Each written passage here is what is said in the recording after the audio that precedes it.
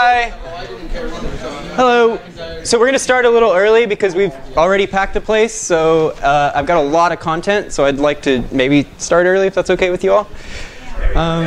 Woo! Cool.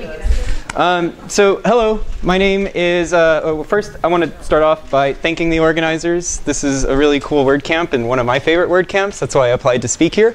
I'm from Austin, Texas, so I came a long way and yeah, I hopped over the entire continent to get over here. And also thank you to the sponsors for making this possible. So quick about me, my name is Anthony Burchell. I am an innovation developer at, or a WordPress innovation developer at WP Engine. I'm also the media lead for WordPress 5.0, which should be coming out very soon. And I'm a musician and a video game developer. And I've actually been combining my two passions of WordPress and video games to make a WordPress-powered video game. And if you want to learn about that, you can look it up at broken.place. So let's start with a quick Gutenberg overview. Just to be straight up with you, this will be very in the code. This is going to be a dev-heavy talk because I want to try and explain, and hopefully if you're not a developer, it'll at least illustrate why this is so good for WordPress, because this speeds up the development time. This is it makes you more, it gives you more agility. So I hope that this at least illustrates that if you are not a developer. So Gutenberg is a rebuild of the editor experience. I think we've all clearly established that. I think we're all pretty familiar with the block editor. It uses React and JavaScript, if you didn't know that. And it utilizes a block structure for content. And I think we're all pretty familiar with that. It's a lot of page builders have kind of adopted this, and now WordPress is adopting this. So why Gutenberg? I'm going to tackle all those juicy questions first, because these are the questions that usually I am asked in the middle of my talk, so let's do them now. Why Gutenberg? The overall goal is to make it simple for new users. It's to allow you to see the content that you are producing and not guess through shortcodes or HTML of what your content's actually going to look like. So I really like this quote. I won't read it, but if you want to read it, you can. Matt posted a blog post recently about an FAQ list for 5.0. And I think it's probably the most clear write-up of where the direction of Gutenberg will take us. And I highly recommend that you read that. So I also want to give this disclaimer: avoid technical debt and go to 5.0. It doesn't matter if you're even ready for it, just go to 5.0. And if you're not ready for it and you don't have time to test, install the classic editor. I know that I've actually been listening to talks throughout the day, and I've heard that a lot of people are echoing this, so that's good. So the classic editor will be maintained until the end of 2021. So we'll see. 2022 is when we'll probably get an idea of when that's over, right? And I don't anticipate it even being over then. Imagine all the people that can contribute going forward or make their own classic editor plugin, right? So this is great. This gives us all time to ease into Gutenberg. Imagine, I don't know too many people that have sites that they maintain the exact same site design for more than 2 years. So at least we get 2 years to build a new site, right? So what am I excited about? I'm excited about the agility that developers now have to focus on content creation and kind of the thinking that that developers now have the ability to do. Like they can now build applications with the content creator in mind, as opposed to building the end product. That's where I think the fundamental shift with Gutenberg is coming. And WYSIWYG is now actually WYSIWYG. It's funny how we've been using that term, what you see is what you get, for many, many, many years, but that's never been really true, because what CSS takes over in the front end, right? And what you see is probably going to be a little different. And a modern JavaScript framework is going to bring some really cool thought leaders and developers into our ecosystem. We are now the cool kids again because we like JavaScript. Back in the day, we did PHP, and a lot of people, I guess, rose their nose to WordPress because we were PHP focused. So now we're the cool kids in the cafeteria. Everyone's going to sit with us. So blocks, what are they? This is the post editor view. You've been seeing this all day. I'm not going to beat a dead horse. Blocks are the different elements that make up your post, and they have dynamic controls that only show when relevant. And I will illustrate what that means very shortly. So it is built on React, and React it has a component-based approach. And components are really interesting because they're dynamic and they're well documented. Many components that are in the React world, you can just grab the source code, drop it in your plugin, and almost one for one copy and paste that component over to your code, and it pretty much works. For instance, I used the media element library. I created a Gutenberg component for it, and I literally copied from their README into mine, and it worked somehow, which is kind of exciting because that means that we're kind of factoring in the general use case for these snippets of code. So what do I mean by components? Components are, think of them as snippets of code, right? In the same way that you drop a block in, an image block, well, we have it in a more granular level in the code to where we can drop in an icon, right? Like an icon is something that or an icon button is what it's called. And an icon button can do things. When you click on it, it does this function, open, right? And in this case, what it's doing is it's opening in the context of a media upload component. And what that means is open the media library. And what happens is when you actually select your media and return it back, it passes an object back to the editor and says, here is all of the information about those images that you selected. Do what you want with it. So now developers are also gaining really cool tools, not just content creators. Developers now have this icon button that they can do custom things to. You can give it a custom class name. You can have CSS that only impacts it. And this is the editor view. So you can actually have CSS that works independently there. So you can also do components inside of components. And that's also exciting. As I illustrated earlier with the icon block, or the icon component, you can throw that inside of media upload to hit functions that are available to it. And we can also now style inline. So CSS, how many times have you overwritten CSS for a specific ID? And you create like 50 different IDs, and you have 50 different pages, and you have to maintain the CSS over time, and you just build up this really long style sheet that doesn't need to be so long. I think one thing we will see is people will start thinking of CSS more globally in this Gutenberg future. Because imagine here that I have this div. And this div has a background image. And the background image is what's important, and what's important to that block specifically. What we now have the ability to do is put that in line here, and on a per instance basis, define what that piece of the CSS is. And the user doesn't have to know CSS to do that. The user can actually just go in the inspector and click a button that looks nice and easy for their eyes to take in, and select what they want. And then it builds on the code from there. And you can wrap a div around a component, which is really exciting because then you start having these dynamic snippets of code that are contained within your layouts or your elements.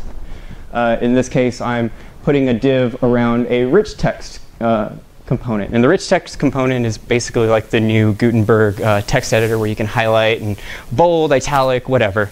Think tiny MCE in some ways.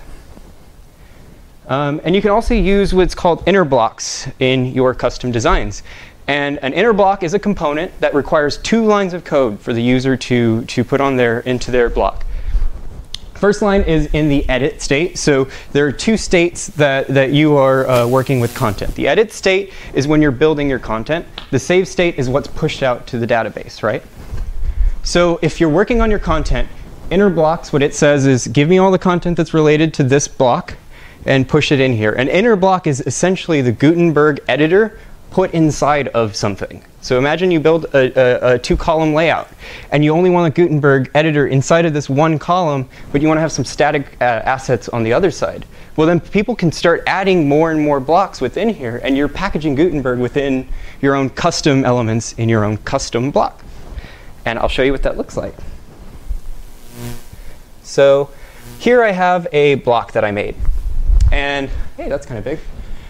And in this block, it's called WordCamp YYZ. I learned that Z is Z. Well, my Z is your Z, right? So I'm trying to say it. But if you look in here, I've got this plus sign. And I can add a block in here. I can say I want a paragraph block. This is my, right? And maybe I want to add an image. And here's Gutenberg on a skateboard, right? But if you look at the containing block, I have photoshopped this one. I'm proud of it.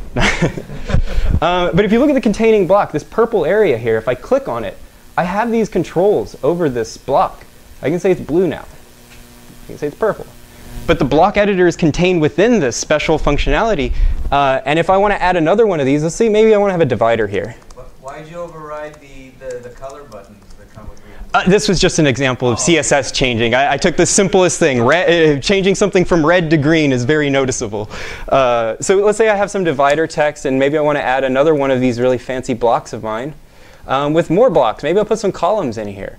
So this is a column content piece, right? And maybe in here I'll put an image. And let's do another Gutenberg on a skateboard. But you see now, these are different, but still based on this custom workflow that I see as being, I guess, necessary for this piece of content.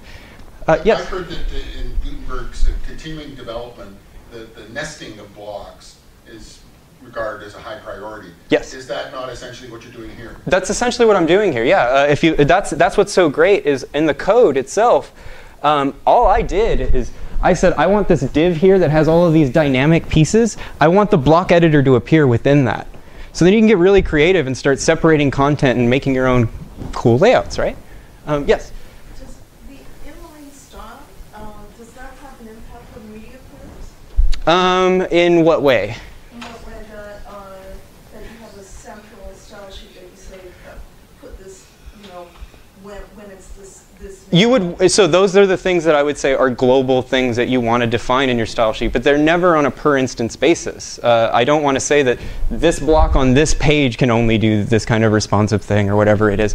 So in the case of this one here, the thing that I found was most important was this background image, URL image, right? That's inline, and that I do want to have a perfect instantiated version of that, right? So what I have there's this button here, and if I hover over it, it says image background. So as I was showing you earlier, that open with that icon button, this is that icon button. You can click that, and it opens the media library. And once you select your image from the media library, passes it back, and then sets it as the background of that block. So then you can do some really cool stuff there. It doesn't have to be just background images. It can be anything you want. It could be with some custom JavaScript functionality, chat boxes, whatever you want it to be. And that can coexist with your editor. Is this responsive, Gutenberg responsive, more or less? If you compile, quench it down, then... Yes. Yes, okay. It is. Responsive images have been addressed. Like if you load Gutenberg on a mobile phone, the mobile version of that image is what's going to load. If you want to run tests against that, webpagetest.org, you can actually define the browser and you can run tests to see how that performs. So yeah, this is my block. It does really fancy things. This trash can icon here, it removes the background image. So if I click this, what it then does is it says the attributes that define what that image is, get rid of them. And then the editor updates that. So I'll get into attributes next, because let's look at how that data is defined, stored, and manipulated. I heard earlier today that what's really great about Gutenberg is now we have a schema on a per block basis. Imagine, so the REST API was really great because you could query a post and it returned back the content. And we were like, oh, cool, I can take this content and shove it into another screen that processes HTML, right? Well, what if there's a screen that doesn't use HTML? How do you take pieces of that content? You can't. But maybe that div that I had with the image background, that image is still important, and it's important to all screens. Maybe I'm in a VR world, and that image needs to show up there. That's not HTML, but the image is still the image URL. So you can now query in a more granular way what the content is, and you can then use it in different mediums. So attributes are the important bits that are either stored in a hidden comment in the database. So if you ever look at a Gutenberg post, you'll notice there's a bunch of commented looking pieces of code that have a bunch of, I guess, well, the attributes really, but they are key value pairs of image, URL for that image, right? What's nice about that is that you can then on render query those and do things with them. So these are the audio attributes for the audio attributes for that block. You'll notice though that these say that they have this argument of selector, and what that means is so here's the data saved in the database for an audio block. These are those comments that I was mentioning. If you look here, the ID is stored in here. And the ID is important because you can then do things based on that ID. You can do a REST call based on that ID and return back all of the data that's important about it. Is that the idea of the media or idea of the photo? ID of the media, yes. And that's what's important to it. But you'll notice here that I have this argument of selector audio. And that's attached to this source attribute, right? What the selector is saying is that the thing that we know of as important in this block is what's contained within source in the audio HTML. So you have the audio element that contains a URL. It's now mapping that to that URL. And now let's say you don't define a selector. Maybe you don't have a way to map to that containing data within the HTML. You can not define a selector, and what it'll do is by default throw it into that comment in the HTML, which is, by the way, stripped out on the front end when a user visits a page, so they don't see that messy data. They see the final HTML. So the classic playlist block exploration. So this is how I got into Gutenberg. Before Gutenberg, I'm PHP dev. But before PHP, I was an object-oriented focused person, and I built Flash games. So now I'm kind of going full circle to the object-oriented world again, and that's exciting for me. But I had to learn JavaScript in the process. So a year and a half ago, I think, is when I started work on Gutenberg. My goal was to make the playlist block for the Gutenberg that ships. You might notice there is no playlist block currently, because I'm still trying to figure out how to do this. But I did build one that has the essential parameters of a playlist. So let's look at that. Has anyone ever made a playlist before? Has anyone had any experience? With the audio tag? Yeah, with multiple audio files. In the end, what that is just a shortcode. It's a shortcode that says, here are all the IDs, and that shortcode goes through a PHP function that then returns back some HTML of this really nice player, right? In the Gutenberg world, we need to do something similar, and there's a lot of custom functionality that we built into playlists, and that was built very long ago. But you'll notice here on this right-hand side, these are all of the I guess, arguments that the shortcode expects. And two of these arguments have never even been exposed in the editor. And those two are show track numbers and the playlist style. I don't know if you knew this, but there's a dark style to playlists. So what I found is that we needed to expose those, one. And that's kind of hard to do with admin UI. You have to then build your whole, your checkboxes. Just a checkbox, the logic behind it is there's a ton. But we have these nice little components for checkbox control that is, as I mentioned earlier, those dynamic snippets of code that you can then just paste in here. I literally copied and pasted these and just changed the attribute that it was triggering when you toggle it. So that attribute that I mentioned earlier, all of those important pieces of data, some of them can be Booleans, so they can be true or false. In this case, it maps them when you click the button. But you'll see here that all I had to do was copy and paste this to then expose settings that we didn't have previously in the editor. And that's where I see we have a lot of, that's where the agility comes in for developers. They can work more quickly and focus on what the end result is and not how to get there. So you'll see here, this is how I actually store the playlist in the database. There's no other content that's stored. Because what I'm essentially doing is I'm utilizing that shortcode that we've been relying on for many years. So again, here's the important information is IDs, and it has an array of IDs, and then we have a show artist is set to false.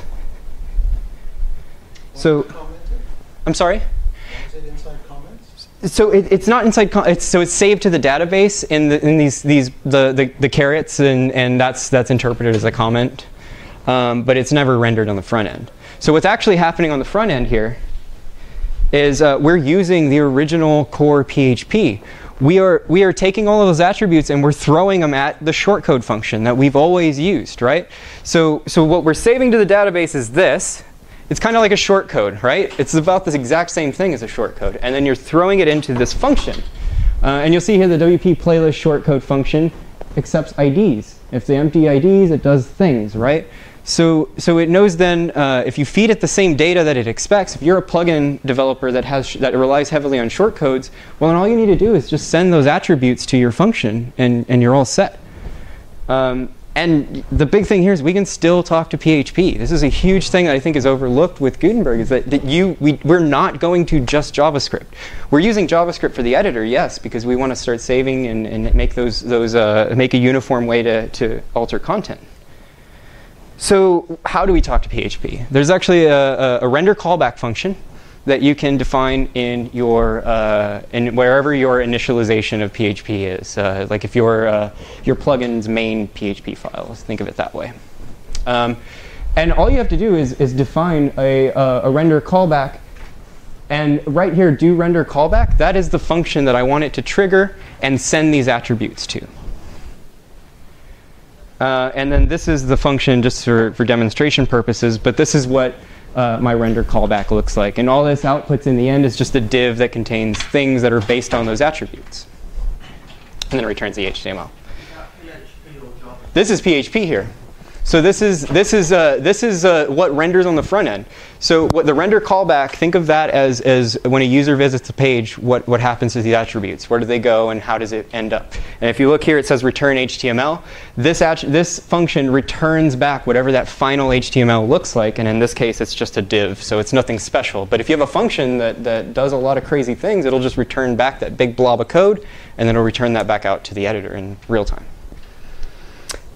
Or there's another option. You can do this really messy thing that I had fun doing in a hackathon. You can build a shortcode. If you look here, you'll notice I've got a shortcode in here. And I'm building up this big, long string to then equal a shortcode that a user would expect, right? And then I'm feeding that into the the do shortcode function, right? So you can build up your string that way. That's a quick and easy way to get compatible with Gutenberg if you're fearful of it. Or you can go the new routes, which is kind of building more dynamic content that's static and all the new things. We won't get into that so much. But this is how you adapt your existing content. One thing that's also really cool is you can transform one block into another block. And what's cool about this is that let's imagine that I have a custom gallery functionality, and I want users that are using the current gallery to use my gallery. I can define that in my plug or in my block what I want it to change from and into. So in this case, you'll see this is an example of a paragraph that can change into a heading. And all it's doing is it's saying, what are the important pieces of this paragraph? In the case of a paragraph, it's just whatever text is typed in there. In the case of a gallery, what are the important pieces? All of those IDs of those individual images are what I need. That's the only piece of data that I need to then make my special fancy gallery. So it's just knowing how to map the data from the existing block to your block. And this is a very easy snippet to add to your block because, yeah. So you can also transform from yours into another one too. So you can add, I guess, options for users to not use your block, although probably you don't want to do that. You want to get them to you. So how do you make a block? Some useful resources. I'm going to talk a lot about Create Gutenblock because it has been the easiest way for me to develop. And it requires one single command for you to make a plugin and a block ready to go. Like you can just start coding. It's amazing. So in GitHub, you can follow along with Gutenberg and read the source code. I've actually found in my block creation, I can take a one-to-one copy of an existing block, let's say the image block. I can take that code in the index and I can just throw it into mine, and I have my own special block that matches exactly what the image block does, and then I can start tweaking it. And I think that's the right way to do it. Zach Gordon also has a really cool course on JavaScript. He kind of has two different tracks. He's got the beginner track if you're looking to learn how to use the editor, and he's also got this really detailed code-heavy course that will explain every single file in Gutenberg. And I did that one, and it made so much sense to me. I didn't even go through the course one by one, like step one, step two. I was skipping around and looking at different files because I would start developing and be like, well, I don't understand this media library thing. Go to the videos, and he's got a whole thing on it, a whole video that focuses on it. And that's just my learning process. Others may do it differently, but I'm a visual learner too, so it really helps to see things. And it's a very visual guide.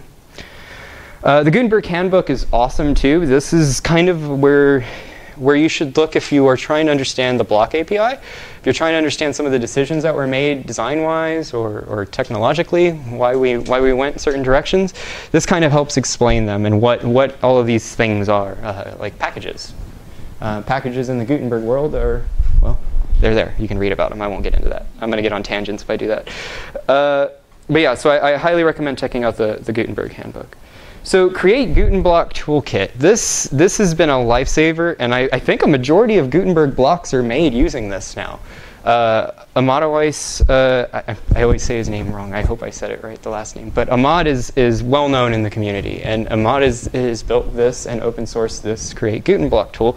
And it requires 0 configuration. If you need to build a plugin, there's a lot of times you have to build your own custom configuration based on your workflow. If you have a way to lint or whatever, you have to do that each time you make a plugin. And maybe you do have your boilerplates that work well, but this can be seen as a boilerplate for blocks contained inside of plugins. So if anyone is using NPM version 5.0 or greater, you have the command to run, to create a Gutenberg block without ever downloading anything. You literally type npx create-guten-block, and then you name your plugin or your block, and it will create a plugin with that block contained inside of it. So npx is the command I was talking about earlier. If you have npm 5.0 or higher, you have that command at your disposal. And then once you're done with that, you just change directory into the block. And this is in a terminal, by the way. I'm going to do this live, so this will be fun to watch. And then you literally type npm start, and from there it does all of the things to configure this, or to run Webpack and to monitor changes. And it's got a full toolkit built into it so that you can just start creating content. I would recommend just running it.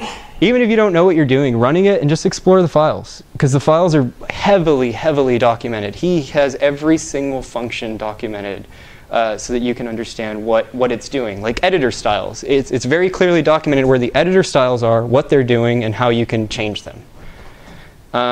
So yeah, let's freaking do it. So I am in my terminal here.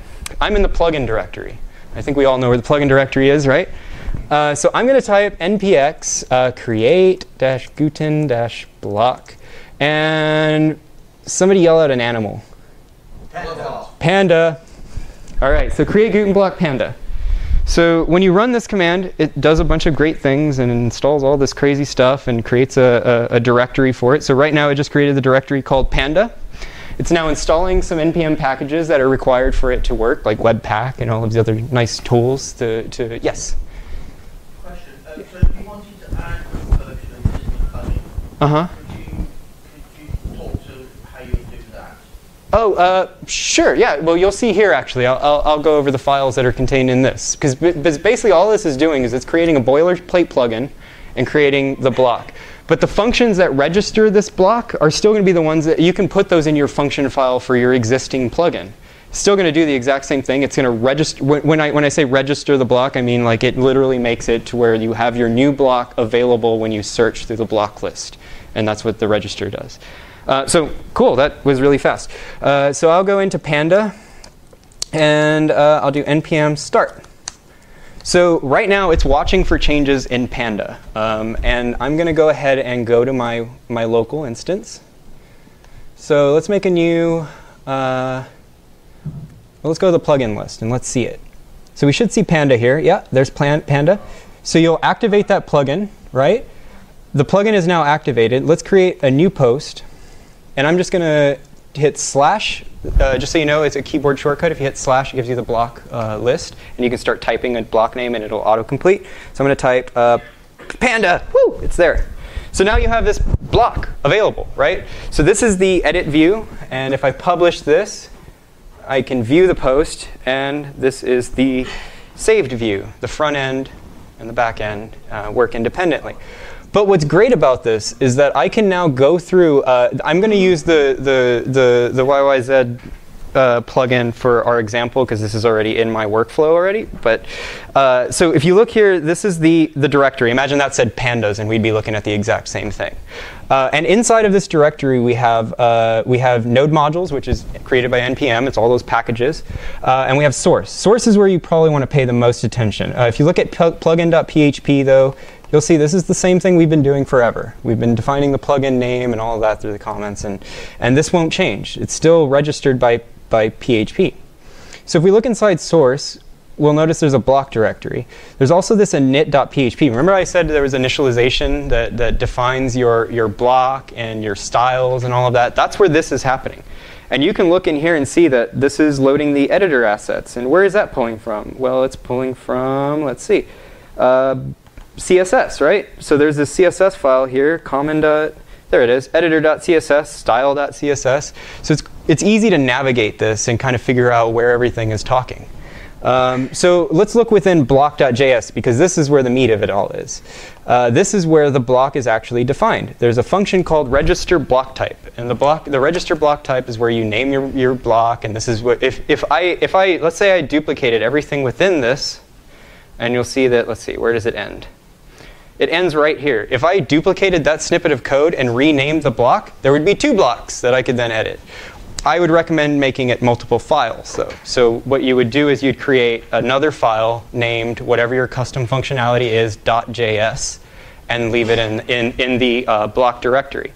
And that's enqueued through here. So let's say I did create another block. I have another one here. I'm going to rename it to block 2. And this is going to create not YYZ, but we'll do YYZ. That's the American version. Yeah, that's the American version of the plugin. Localization is important, right? But you see how this is my workflow now. Is I'm editing this, and let's say I finish this up. All I have to do now is go into this main, paste in here, and say block 2. Now it's going to automatically enqueue that, and then that block will be registered. So then you can start building up a library of blocks that are specific to whatever functionality you want to build. I'm going to undo that because it's probably a lot of syntax errors. Sorry. Yeah. OK, so inside of a block, you'll see there's that content I was saying. We have the save function. This is what's pushed to the database. And the database receives a return of that div class, which is based on a lot of dynamic data, like the div style, which here is dependent on the attributes that are saved or that you define. So div style, what does it have? It has background image is set to image. And I've got this height set here. This is just to demonstrate that there is an attribute for height. So let me go ahead and add YYZ. And if I click on this, you'll see that height changes in real time, because that's an important thing. But all that's happening here in the code is that height is just adjusting based on the numbers of that slider. Now, that slider is really interesting, too, because that is another tool that developers have at their disposal. If you look here, we've got this component called range control. And range control, you can set a min and a max. So the beginning of the slider, the end of the slider. And this is heavily documented in that component. You can go into Gutenberg, find that component, and there's a README file that says this is how you use it. So in this case, I liked it because it did the or the height min max thing. And I'm a musician that plays with synthesizers, so I thought sliders were the coolest thing to use. So that's fun. But you'll see that the code is not really difficult for control over the height of this div. To have dynamic control, you can define other pieces of CSS in there, and it doesn't have to just be height. Your imagination is the limit. I was trying to think of a really cool CSS thing to change before this talk, but I just stuck with all of the things. That's why you're asking why I was changing the color that way. So yeah, let me get back to presentation mode. So editor styles, as I mentioned earlier, these are important, I believe, because your editor's experience is a little different than the front end. And we keep saying WYSIWYG, like what you see is what you get, and you're going to see this content rendered exactly in the editor as it's going to be on the front end. That's not always true, because sometimes you need buttons available to your users to change content, like images. Maybe there's an overlay that says edit image, and you click on it and it does something. Well, that edit image button is on the page, and you have to factor it in with your CSS. Maybe it sits in a z-index of higher than the image, and it has to overlay. But it could also push content around. So your WYSIWYG experience, what you need to do in some cases is define the editor CSS to adjust to look like the final product. And what's nice about that is it's separated. There's 2 files, editor.css and style.css. And style.css is your global CSS. Think of this as what is important on the front end, what is important on the back end. That purple is still going to be shared on the back end and the front end. So this style sheet should be applied to both. So yeah, you can get really crazy with it, and you can start building cool style sheets.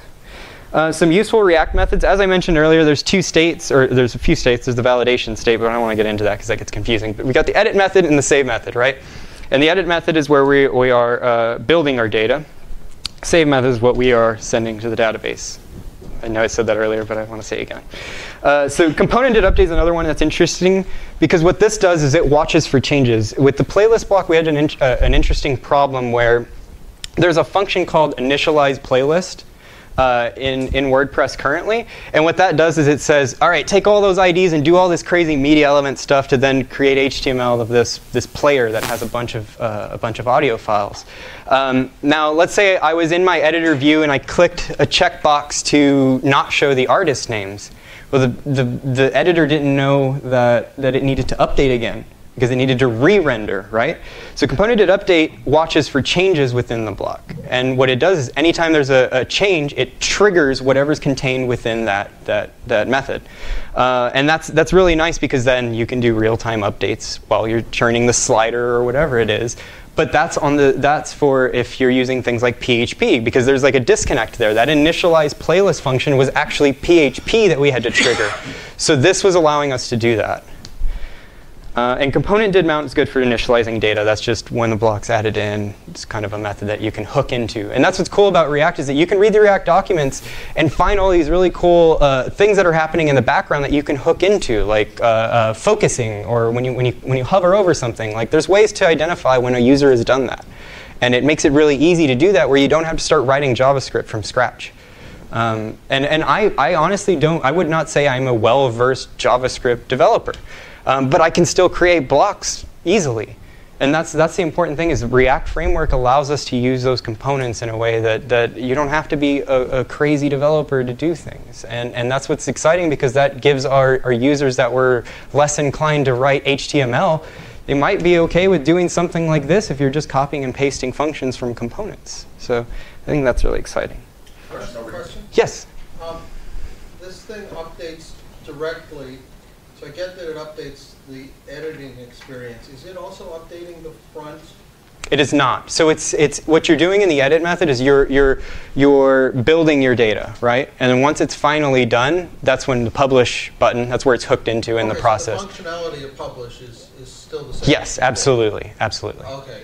Earlier today, somewhere in another session, I got the impression they were doing the updates actually live, and I thought that's really good. Well, there's a save. It saves. Autosave will draft or save your revisions and things like that. So all of the safeguards are still there in WordPress. So you're not going to accidentally publish data.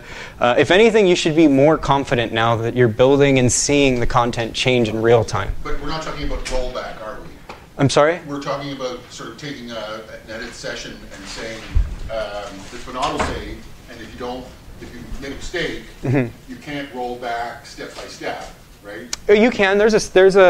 You can. Yeah, I believe there's a. That's the ultimate thing then with autosave. Undo, redo. Step by step rollback, then you can undo to the point that you want to, resume. Yeah. I think the point that you're making as well is that it's saving the state in see the back end as like a separate app. Yes. Yes. It's saving in the back end. It's not. I think what you're saying is it's not, as you make changes, it's not saving to the database. Yeah. It's getting rendered by PHP when the user hits your website. If I close the laptop in the middle of editing a post, that didn't save it to the post because it's in my browser. You can back up in steps as opposed to it's the whole session or nothing. Okay. Okay.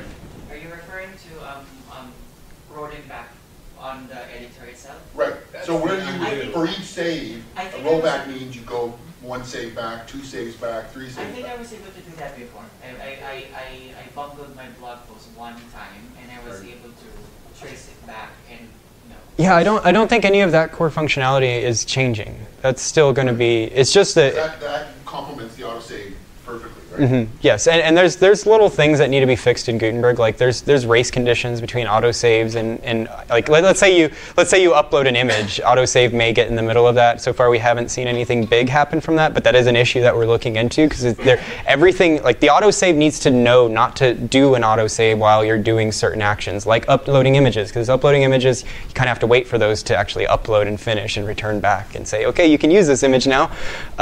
So yeah, that's another part of it that we're exploring. A lot of errors. Are you sure you want to leave this site even though you know you've updated? I get that a lot. I think maybe with custom fields. So you've actually saved it and sent it to the database, but for some reason the interface thinks you haven't. So I keep getting that pop-up. Oh, interesting. I can't remember though if the last version of Gutenberg fixed that. I think new versions have fixed it. We are in a very stable place now. Your hand has been up for a while. I don't want it to be tired. So this is you're showing. Is this JavaScript 6? Yeah. So or ES6. Yeah. Right. So, so my web server just needs to be able to read that in order to serve that, right? As opposed to like I'm not very experienced with JavaScript. So I'm familiar with something that doesn't look like a screen there. So think of the JavaScript is being used to then generate the markup at the end, right? The markup being the HTML in the end that pushes out to the database. So the JavaScript doesn't need to have to do anything server side. Everything is client side that it needs to process and determine how to save. So you shouldn't need. There shouldn't be any. I'll put it this way: there shouldn't be any server dependencies for Gutenberg. I'd be more worried about older computers that are using old browsers than I would worry about server configurations. Your hand was up. Yeah, I just wanted to needle the previous question about the autosave and wanted to follow up a bit on the last question as well. The autosave, is that still firing to the database even though it's in a reserved area, or is it just holding it in the browser? It's doing it the exact same way. So we're still saving post content on an ID key basis, right? Like the ID 3 is tied to this post with this content. Database on the server is always rolling in the new data. Yes, but not on the published post, in the edit, in the revisions, and all of that. So that is where the data is being fed. But we're not changing. We're not adding new tables. We're not doing anything like that. If we added new tables and things like that, imagine at scale with enterprise. So the browser crashes. You've lost whatever that session was. Not entirely, because you have a draft. The draft saves your progress. So if you hit the database on the server, it's good. Right. We're talking about save versus publish, I guess. Is what is save when you hit publish different than save in this context? Of your draft status of that database. Okay. So it does go to the database, but it goes in label draft. Yeah. So here's a post that I'm writing right now. It's called "This is Saved Draft," and let's just leave the page and leave. There, you'll see that it's still saved as a draft, and I can continue on and edit just as I was earlier. So it's saving the draft. It's not published, and it's not conflicting with, let's say I do publish it. Now, this is published. I'm not too sure the behavior. So what's funny is I've been working on Gutenberg for years now, but I haven't been able to create content because I've been so in the code. But I believe that if I start making changes here, it'll save my draft, and I can go back. I believe so. I'm not 100% sure, but I would imagine. I did not give it time to actually trigger the autosave, so I guess that was also a factor. But yeah, I'd be interested to look into that. And if you do find that that's not working, please file an issue. It gets triggered when it's published. Well, there, autosave. It just did it, yeah. So it should, if I leave, it should have only those 2 paragraphs now. It's funny, it's a different speed. No, I guess not. Oh yeah, there's an autosave. View the autosave, and then you can restore the autosave, and then you've got your content back. Yeah, so there's like I said, there's safeguards for everything in WordPress, and we're not changing those safeguards. We're not abandoning them. We're just adapting our editor to the new. Yes. A second part of the question Yeah. related to ES6. That's all only admin. If somebody who's not the content editor, not the developer, is doing it on the browser, there's no ES6 necessarily involved in the site. Yeah, so it'd be React that takes over and all of that. So React is kind of what parses and makes things happen on the browser side. And converts it to ES5. ES5 is also fine, and that's one great thing about the Create Gutenblock toolkit is that ES5 or ES6 are both acceptable ways to write your block. So you're not forced to use one or the other. And yes. You're saying that the rendered HTML on the front end No, it does not. Because what we're doing is we're generating the markup, right? So we're trying to aggregate all of these crazy dynamic things to final markup that's saved to the database, and that markup is HTML that every browser knows how to read. Yes? So just to confirm, so what we're talking about here from, like, I guess from a workflow standpoint is that, so you're writing essentially React components locally on your machine, and then that's getting compiled into JavaScript that gets uploaded to the server. Yes. So when you hit the admin, it's just loading JavaScript files, so there's like no requirement on your actual server to like do anything with, you don't have to install Node or anything like that. A nice way to illustrate it is, machine, right? And then that, what you're saying is that those components are then saved in HTML. yes, and then the HTML is parsed later on. So remember the attributes? Yeah, well, yes, but in the editor, and then it's passed down into this. So imagine that when you go to edit a post, it's a blank slate, and then what it says is, give me all of the content, and if there's a bunch of blocks, let me parse through them and repopulate this JavaScript editor based on these attributes and pre-populate all of the settings. So imagine that setting where I had the purple. It'll pre-populate the purple, and now I'm editing in the edit state. And if, let's say I change that to blue, the JavaScript changes that to blue, and it says the final markup's now blue. And you save it, it pushes that out to the database, but that's only HTML. So everything is client-side. You had a question next, yes? So React framework, yes. Is that how connected or related is that to REST? So the REST API heavily depends on, or it heavily depends on the REST API because. So it's built on top of REST API? No. So they're two separate things. REST API is more so that you can consume data or use like webhooks to change data or change information, whatever it is. But the React framework is just a JavaScript framework so that we can have a more component-based approach to building things. So you're not building vanilla JavaScript every single time you want to have a checkbox, like those sorts of things. Yeah, and the REST API is, that was actually why, or part of the reason why we got the REST API, right, is so that now we have a way for modern JavaScript frameworks to talk to WordPress. Look at Calypso. Calypso was just a bunch of REST hooks that it was talking to and changing settings for whatever your defined site was. And that's what this editor is actually doing. There are some blocks that depend on the REST API because what they need to do, like the categories block. Category says, query, give me all the list of categories, and let's use those IDs and give me back data based on those so then I can make a list of them. And the React component knows what to do with that data that it returns back. Yeah. And yes? So let me just see if I understood this. What's going into the page table is a combination of HTML and front-end stuff encoded in HTML comments. Is that? Yeah, so let's look at a post that I made earlier today that is a little longer. What is this one? Yeah, so I'm going to zoom in on this. So you look at here, these are those invisible comments I was telling you about. These are stripped out in the front end. And if there is any dynamic, or if there are any dynamic things that need to happen, it does that on the front end, strips away those comments, and applies whatever is important to them to the markup. And majority of the time, these are not important to the front end. These are more important to the back end. So the back end knows, update the view of the editor based on these IDs to give me a gallery, and create a gallery block, and then now I can edit that. So what it's doing is it's saying, give me the published post and recreate all of those blocks for me when I click the edit button. And then now you can edit that, and then it saves it. So it pushes. So it consumes and then pushes back out when you need to save. So there's two interpreters for the individual entry here. Mm-hmm. When it goes to the front end, all those comments are stripped out. When it goes to the admin side, they are interpreted in some way and turn into Gutenberg blocks. Exactly. Couldn't have said it better myself. That's exactly what's happening. Yes. Yeah, that wasn't obvious to me before. Yeah, so and that's the thing is I think there's a lot of hidden great things in Gutenberg that are coming to light. Like the inner blocks thing I was showing you earlier, that is amazing. That means I could make an entire block that is a layout and tell my content creators where they're allowed to click. The rest of it can be static content that they can't change. So you can get into some really dynamic layouts, but you can lock content and keep your editors from getting, I don't know, a design itch and wanting to start getting crazy with it, you know? That was a huge problem with page builders. Yes. I think everyone's kind of like, well, where does this page builders was just like, it gave your editors everything.